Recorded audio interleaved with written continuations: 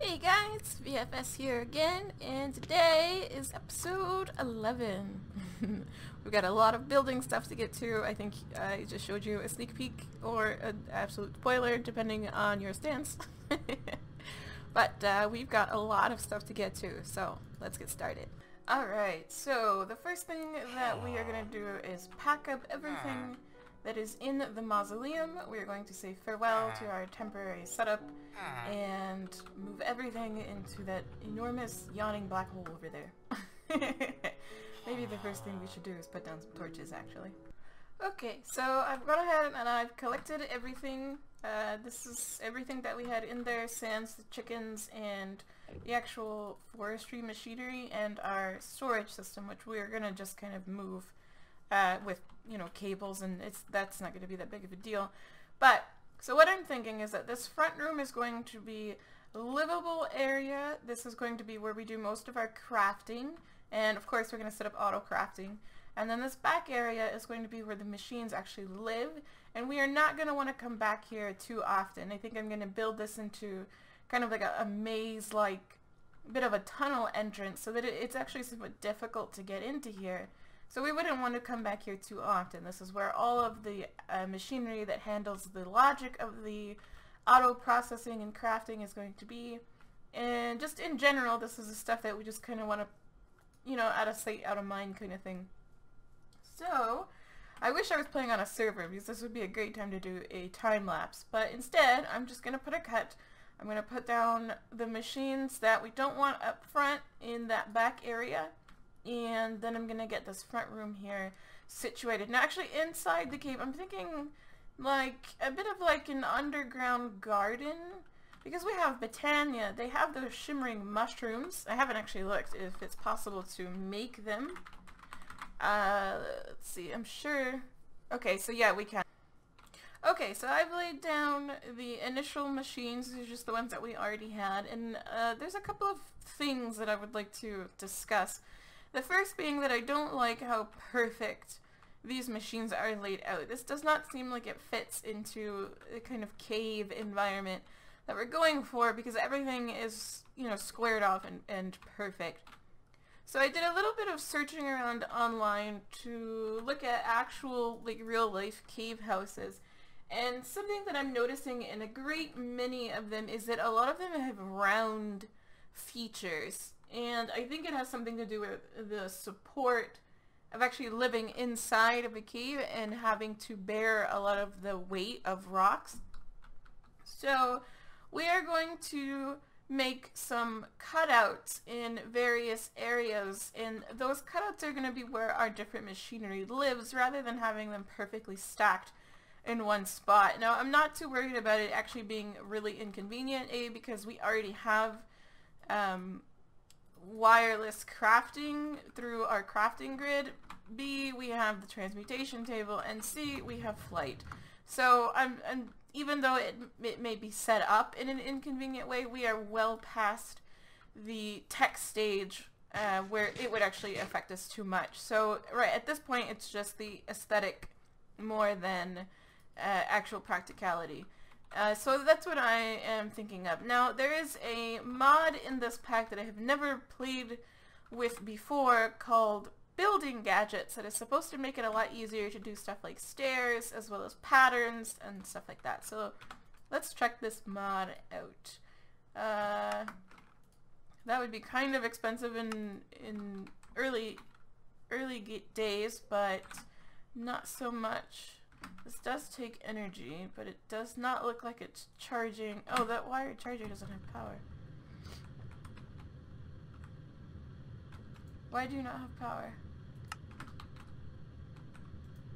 What? Excuse me, sir. Are you extracting? Always active. Insert. It doesn't matter that it's extracting, but why don't you have power? Do you only take power from a certain side? No. Let's throw the gadget in there for the time being. Okay. I don't know why that doesn't have power. I will mess with it.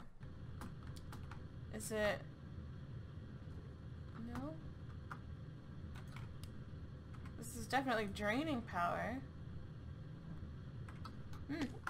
Let's attach a point. I thought it would pull the power from the battery bank. But maybe something else is pulling. Now do you have power? Okay, so it doesn't actually pull out of the battery bank. Weird. I thought it would. You need a point. Anyway, okay, so this guy, the building gadget. Now this, let's see. How do we change mode? No, let's chat. No. Let's see, it might be overridden somewhere. Building gadget? No. What is this block called? Yeah, building gadget.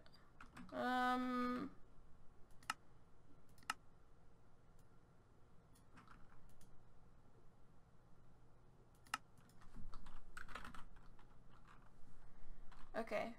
Change mode. That's better builders ones. Anchor mode switch. Okay. I guess that's something. There we go. 9.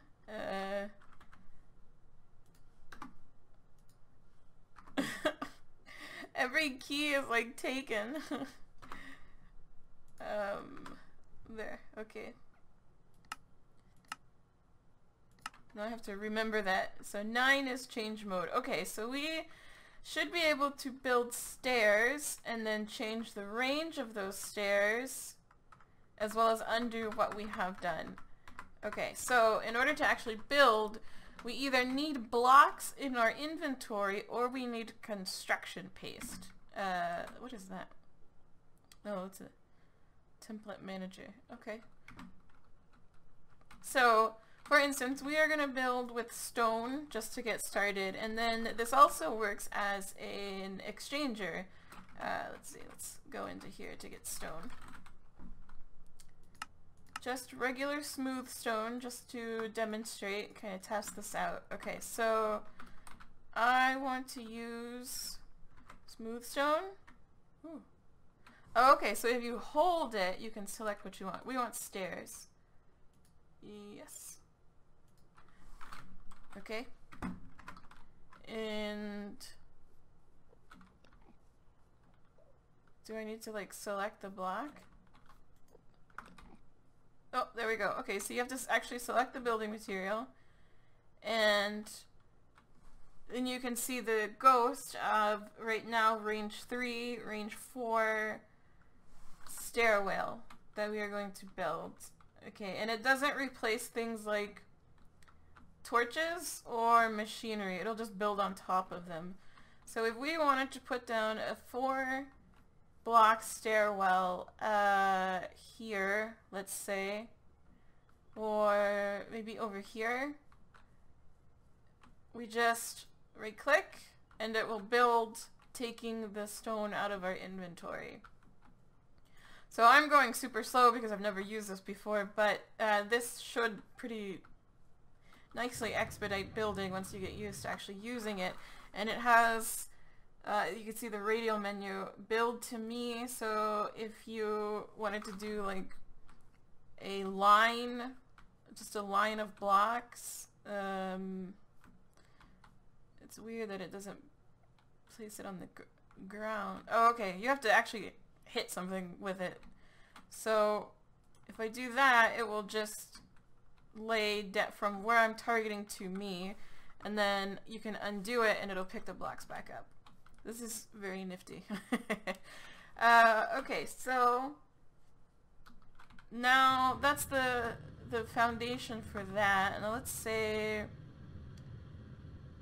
we are going to want a 2-block space, but we're going to want to make this a circle, like a sphere in here, and then inside, tucked inside of this is where our machines are going to live. So let's say here to here, one more, and then we can start going up.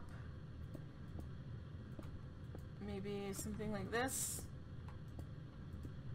And so out by 2, and then 1, and then up by 3, and then 1. So we've just got like a little cubby up here that is going to be a hollow for some machinery. Okay, that'll work. All right, I'm gonna toy with this, and I'm gonna increase the lighting because obviously you can't see anything at all.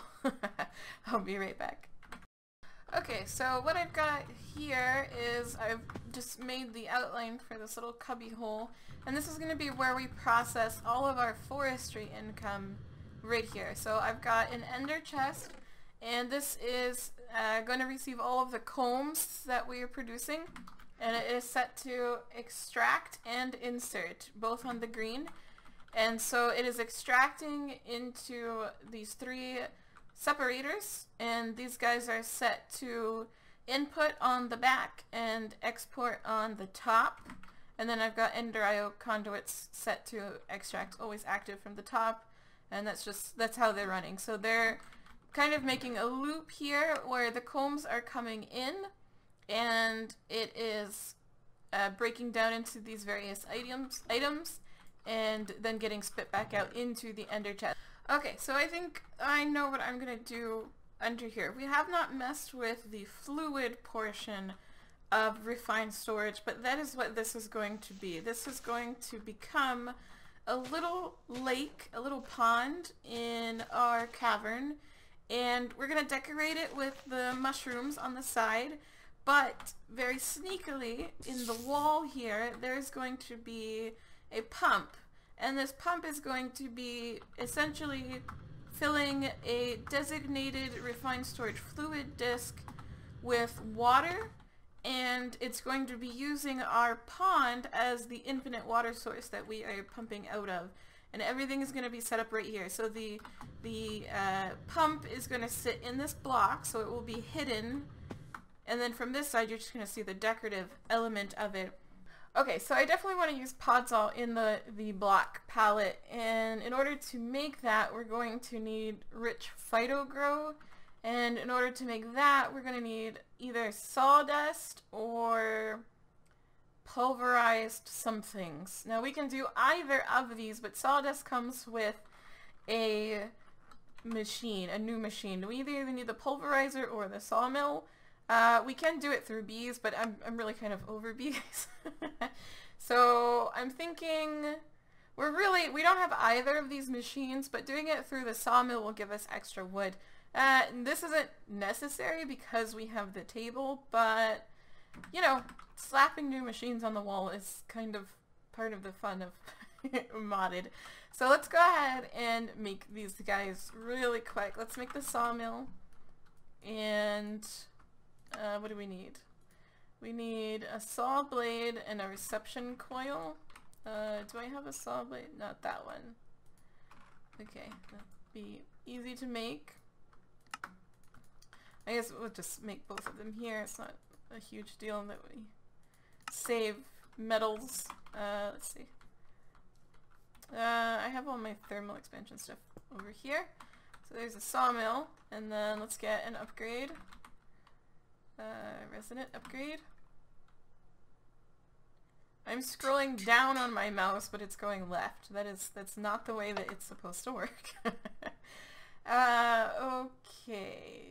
Do we need a blade actually in there? I don't think so. Okay.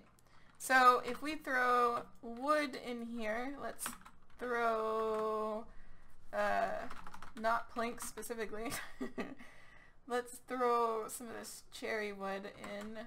Does this work with the forestry woods? Yes, it does. Okay, so there is a little bit of sawdust produced.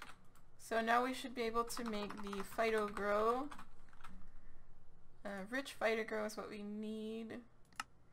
There we go. Okay, so this stuff actually does not have EMC, and neither does the sawdust. So that is kind of exciting because it means we can actually make use of the machines. Alright, so in order to make podzol, we need this. So we're gonna need a bucket of water. Let's get a bucket out.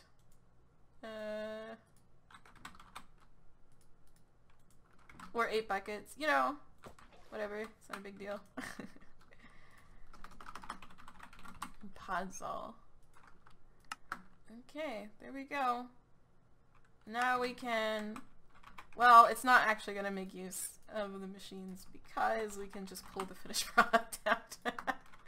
But there you go, there's making podzol. Let's slap that guy down right there and move on with developing the block palette. So this is what we've got so far, and I really like it. Now, up at the top there, I've got brownstone.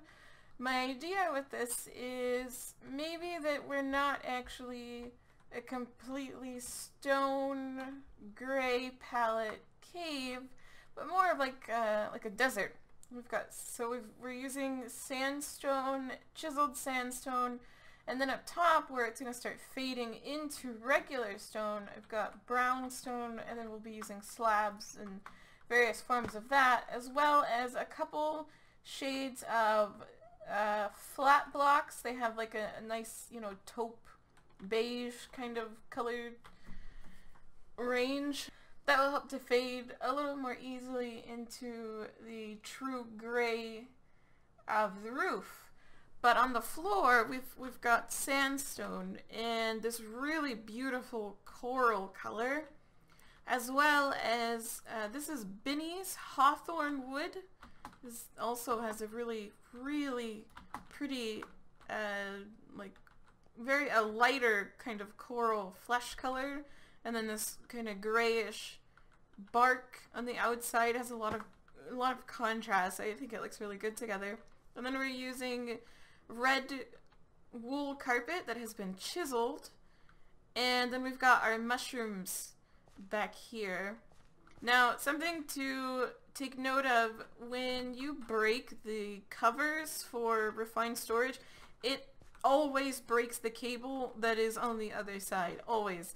I'm assuming that you need to make the refined storage tool to avoid that, but I'm not certain, so just keep that in mind, that no matter what you do, you're gonna break the cable with a pick. Oh, I missed a spot. So I think that this is going to be the color palette for the cave for the most part. I really like it. It's full of a lot of contrast, and it leaves room for a lot of, you know, vibrant color. Like, I mean, there's not much there, but what is there really pops out. So I am a fan. Alright, so we are going to try something a little bit different this time around. This is obviously a time-lapse. And you guys let me know down in the comments whether you like the kind of, you know, fast building, or if you would prefer that I completely cut building out entirely, or if you really like this and you would like to see more of it.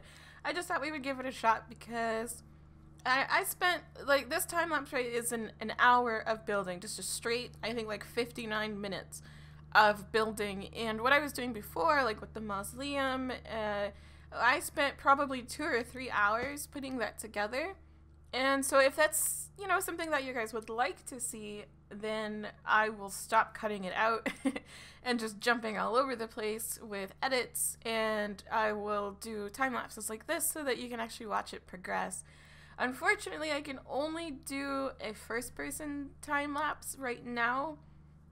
Just again because I don't have a server, so I can't exactly put another, you know, account in like spectator mode and just watch things happen from afar. But just again, we'll see how it goes, whether you guys like it or not.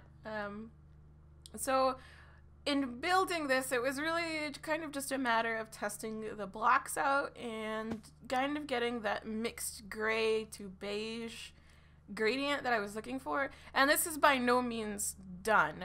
I build in much the same way that I write, in that I tend to put the foundations first, and then over time I will come back and I will add details, and I will gradually sharpen and chisel and sculpt until I get a satisfactory end product. I don't try to do everything at once and, you know, from like right out of the gate, from the get-go, get something that I would consider polished and finished. So this is just the foundation. We are gonna do a lot with this cave. I'm planning on doing a lot at the entrance. I want this really dark cave entrance so that it looks a little ominous and mysterious. I might use some kind of darkened, like the dark ineffable glass or something like that. Something to lend the entrance that ominous vibe. And then once you walk through it, then it opens up into this really bright, cheerful, and colorful kind of desert-like cave. And, you know, then we've got all the machinery. Then you get the fun mechanical workings that happen inside. But I think I like that. And I think that it fits with the theme of a druid, because at least with my experience with like D&D druids, WoW druids, just, you know, any sort of fantasy druid, it always brings a bear to mind, at least for me. And, you know, so bears, caves, they kind of go hand in hand. So I thought that I would play that up, and it goes as well with the kind of spooky theme with the mausoleum, you know, with this kind of intimidating cave in the background. But of course it's Minecraft, so once you walk through the opening, you know, then this like world of magic just kind of opens up. So that's what I'm thinking I'm gonna do with this overall build. But it will change over time as, you know, just I discover new blocks or new building techniques, or just absolutely hate what I've put down. It can go in either direction. So one of the most important things I think I've ever discovered as far as creative processes in general, it doesn't matter whether it's art like painting, or if it's writing, or, you know, in building, in video games, any kind of creative element that you can pick up, you have to be willing to destroy what you have done. You cannot become attached to anything. So, you know, if you guys are watching this and you're going, oh, wow, that is not the most attractive looking thing, you know, don't be afraid to talk to me, to leave a comment and leave a suggestion, or, you know, maybe you have a better eye for color than I do.Maybe, you know, the coral color that I picked out is like really weird looking to you, or whatever. Say something. It's fine. I am a writer. I take criticism. You know, as long as it is a healthy criticism. Don't roll up in here and try to attack me, because, you know, I'm not a 12-year-old child. It won't go over well. But, you know, creative tasks, oftentimes, because it's created by one person and one person only, it is very unique to that person, right? So obviously things are going to be kind of specialized to and tailored to what I like.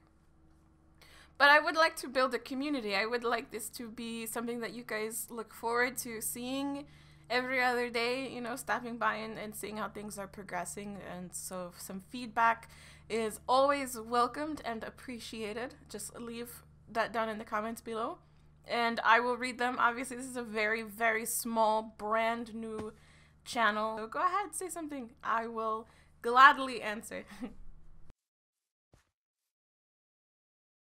I've got a little bit of flower decor as well as some potions, and I threw some redstone blocks in the ceiling just for a little bit of something a little different. And then I used the Tinker's Construct new chest models, because they kind of look like nightstands, and I tried to power these two lamps, these yellow cage lamps, from the same redstone block. I thought it made a nice border trim there with the red alloy wire. So we've got, I may you know, draw that along throughout other areas, because it does make a nice little decorative element there. I'm not sure if I want to put a door here or not. I kind of like it open like that. It looks kind of cool. I left a little one-way walkway here.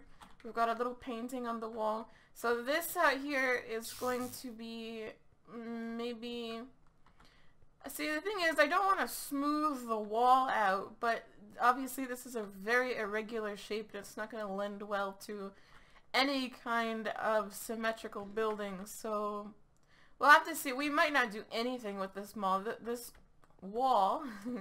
This might just be itself. What I was thinking is the next mod that we're going to get into is Thaumcraft, because I want the little niter glow dots. Yeah, they kind of look like little fairies or like lightning bugs, which is you know, highly appropriate for a druid. So we're gonna get into Thaumcraft next, and they also have those crystal clusters, and this may be a really cool place to decorate with those, as you know, kind of like a crystal cavern or something like that.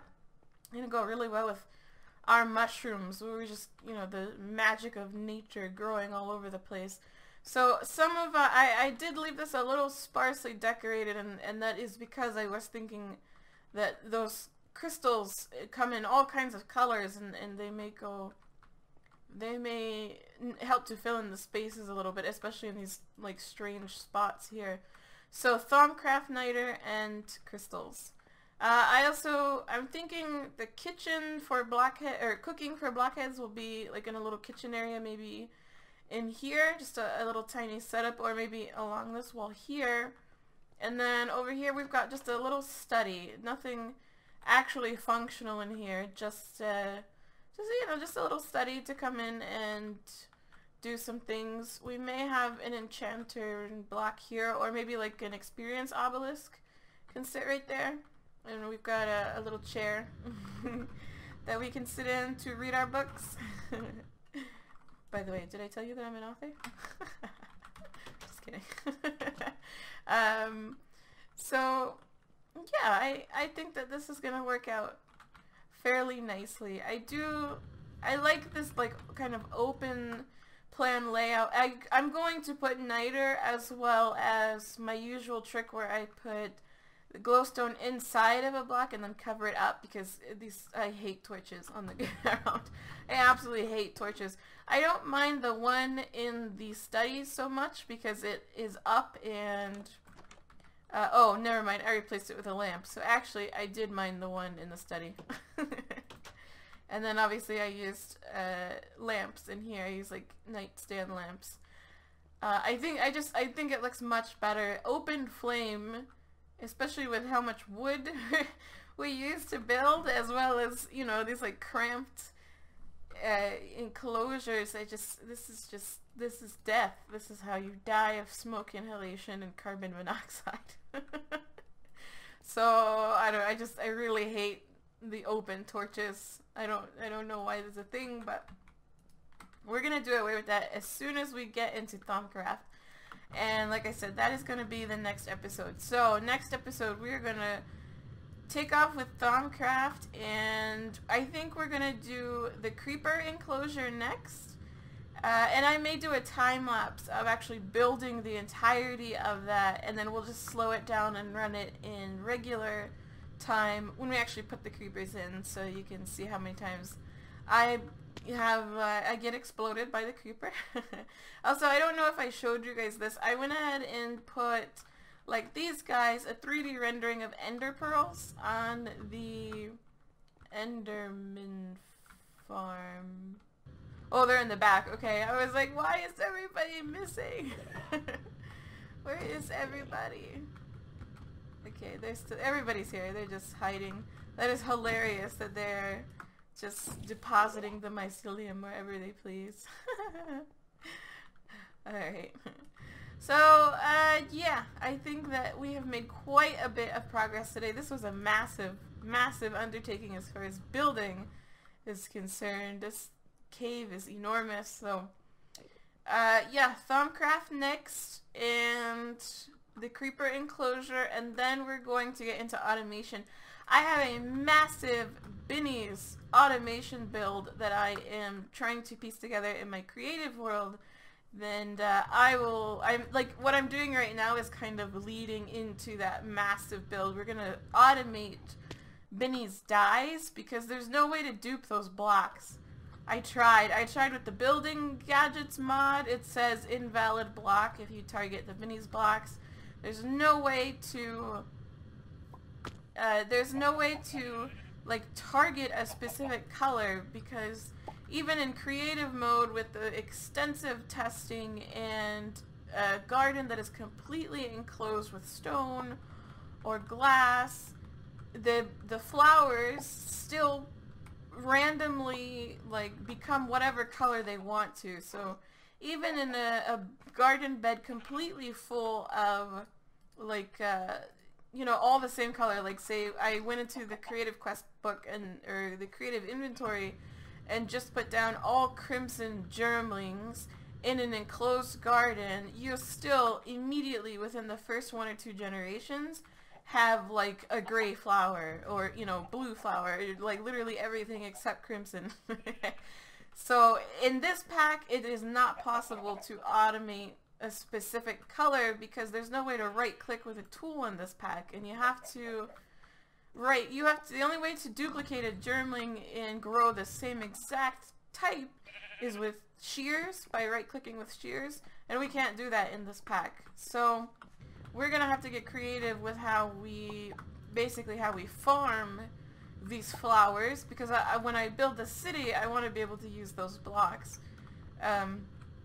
So that is kind of what I am leading towards right now, just working on in the background, and getting that ginormous automation area in the back of the cave set up is in preparation for that. So let's see, while we're here, it's still got 3. That has nothing. This has vines. Alright, we're not ready on any of these guys. I'm still waiting to get the myrtle ebony. I don't have the wenge either. We're not getting the right type of pollen caught. So I may take down that entire forest and plant only the trees that I need to get those 2 specific saplings. And then we're going to take the whole forest down anyway, because obviously this right now is just a bit of a catastrophe. We're going to go a little bit more like these guys where, oh, that tree looks like it got sheared somehow. I don't know how that happened. But obviously I changed the trees out in front of the monastery, out in front of the mausoleum, to be more appropriate for actually being in front of a mausoleum, where it looks more like a lane leading to the front door instead of an overgrown, you know, just collection of random trees. So I've got these wild cherry leaves and lemon tree out front here. I thought, you know, fruit trees would be a little appropriate here. And then we've got the poplar trees, just because they're, you know, kind of tall. They're a little like intimidating, you know, like they're like a loom over you. So I thought they would look good in front of a mausoleum. I may change the wood out though. I think a dark wood would look really, really kind of give this a little bit of a spooky, kind of haunted feeling. And, you know, and again, it's like they're crowding in on the side. So I think it fits the spookiness of the mausoleum. We've got a beautiful white willow, and then over here I planted an olive tree and another wild cherry tree, just to kind of, you know, change up the tree look that we have around. And again, because our druid would probably be more inclined for something like this. It's like just really wild, overgrown look. That's also why I put all these vines over the front of the cavern. It'd just be something that a druid would really enjoy. And this is kind of like the last vestiges of the manicured city along here. So we're moving, we're making progress. I also have a really funny idea for the chicken choir. We will get to these guys. I have not forgotten about them. There's a lot of building that goes into this part, and you know, building is always really time consuming. You can get lost in this for freaking months on months. So that's where we are right now, and when we come back next time, we are going to, like I was saying, Creeper Thaumcraft, and then I'm thinking that we're going to build the monastery up on top of this little hill, and then we're going to have a stone path that leads down into the forest. And so I think Saul will live in the monastery and Horseradish will live down in the forest with her bees, and so we'll get our villagers some houses going. We'll finish putting the snow on this mountain because it looks like this is gonna stay here, and we'll move on from there. So okay guys, I hope you enjoyed the episode. That's gonna do it for me today, and I will see you next time. Bye!